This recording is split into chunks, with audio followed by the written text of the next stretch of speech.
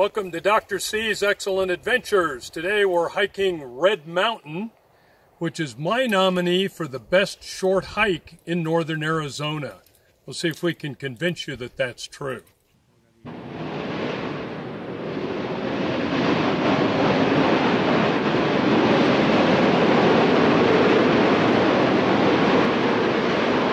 Before we begin our hike, some background info.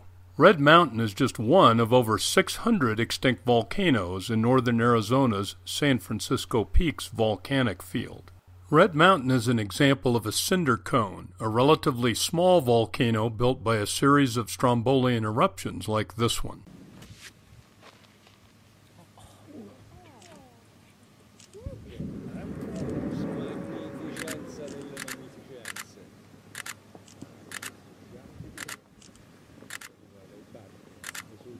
Each layer exposed in the walls of the volcano is formed from ejecta deposited by a separate explosion.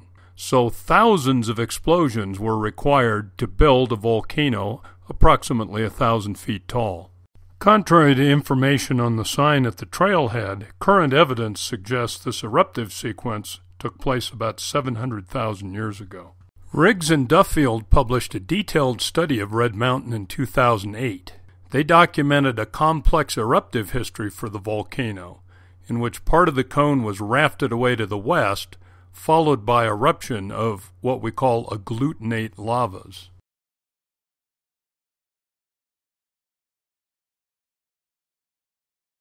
The key point for us is that today's hike won't take us into the original volcanic crater, which was located on the opposite side of the ridge in front of us. Our hike begins in the pinyon-pine-juniper forest life zone. Pinyons are distinguished from ponderosa pines by having shorter needles, which occur in bundles of 2 instead of 3, and small globular cones with relatively large seeds.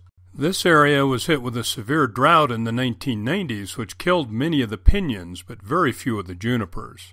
Winds from a severe thunderstorm in 2006 knocked down many of the dead pinyons, and one very large live ponderosa further up the trail.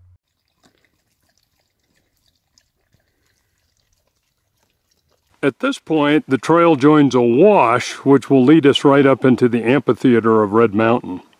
Cliff rose, a favorite food of mule deer, grows in dense thickets along the trail here. This close-up shows some of the blossoms that have gone to seed, growing long tassels that help with dispersal. As you continue, note that the wash is divided by channel bars into what's called a braided stream pattern. The large boulders you see were all transported from Red Mountain at some point by flash flooding.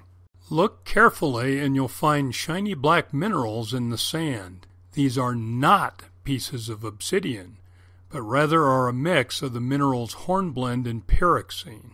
These isolated crystals are called xenocrysts.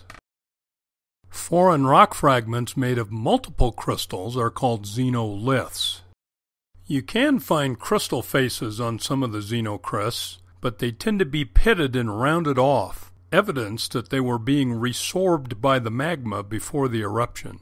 As late as 2005, there were 2 large ponderosas standing guard to mark our entry to the Red Mountain ponderosa pine forest life zone. Ponderosas have wide, shallow root systems, and unfortunately one of them was uprooted by that windstorm of 2006. This is an outcrop of some of the rock that makes up this flank of Red Mountain, and it's really interesting because it doesn't have very distinct layering in it. You'll notice that it has a yellowish sort of tinge, rather than the typical black of cinder cones. And it's really glued together. Geologists call that strongly cemented. This might be a clue as to what's going on with this volcano. The strangest thing you're going to encounter in this hike is this. You're probably thinking, what on earth is a wall doing out here in the middle of this canyon? Well, this thing is a dam that was built to form a stock tank back in the 1930s by the ranchers out here. And they didn't know their geology very well, because within 2 years, completely filled with sediment. So the surface we're going to be walking on from here on postdates the 1930s. Where I'm standing right here is where the land was before they built this. And it's a really striking example of, geologic processes on a human sort of timescale.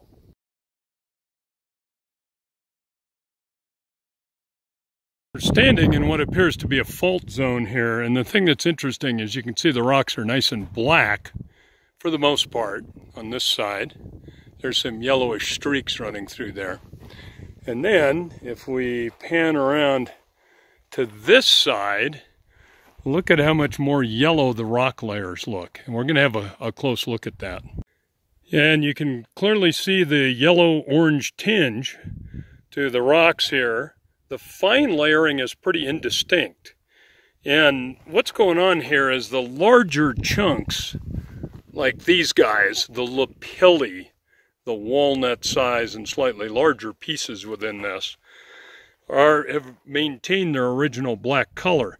The finer material has been altered by the action of groundwater. And the orange and yellow color thus postdates the volcanic eruption. And these minerals are hydrated iron oxide minerals. Goethite and limonite are the two most common of them. So here's a volcanic rock that's yellow-orange in color, but it's not the direct result of the eruption. It's the result of processes that occurred after the eruption. The valley leading into the amphitheater lines up with the trace of the Mesa Butte Fault, a major barrier to the flow of groundwater in this area. Riggs and Duffield argued that abundant water seeping up along the fault altered the cinder cone, cementing the eastern flank. According to them, residual heat from the magma caused steam pressure to build up until finally a steam explosion blew out this section of the cone. Once the cone was breached, groundwater and especially running water carved out the landscape we see today. The pitting you see throughout the amphitheater is called tuffone, and is the result of differential solution of mineral cement by groundwater.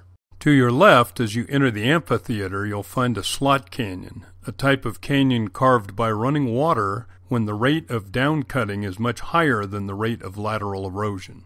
It is possible to climb partway up the slot canyon, at least for the young and spry, although the head of this little canyon ends in a vertical cliff. In places, you can find lava bombs embedded in the layers of cinders. Bombs form from blobs of liquid magma that begin to solidify in the air when blasted out of the volcano. Contrary to a certain bad Hollywood movie, they don't explode on impact.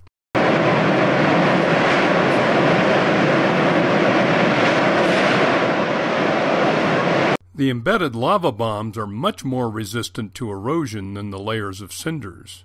In places, erosion has carved deeply into the cinder layers, creating spires called hoodoos, which are protected by lava bomb caps. In addition to fascinating geology, the Red Mountain Trail sports a variety of plant and animal life from two different forest life zones. Come on, dude, run off into the... There we go. Yeah, excellent. Okay. In the spring, peregrine falcons nest in some of the cavities high on the cliff, while summer is a good time to look for reptiles. Flowers and insects are present from early spring well into the fall.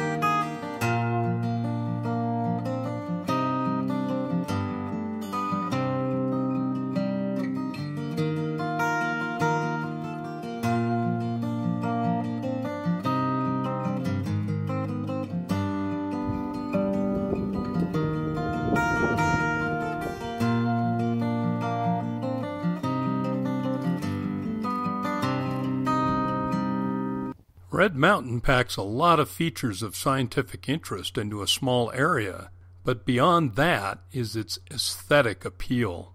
Hollywood set designers would be hard-pressed to top some parts of Red Mountain. If you hike Red Mountain, I highly recommend going in the morning when the amphitheater is lit up by the rising sun. As always in Arizona, take plenty of water and avoid this place during thunderstorms. Guided hikes to Red Mountain can be booked through the Museum of Northern Arizona's Ventures program. And if you post pictures of Red Mountain, I'd love to see them.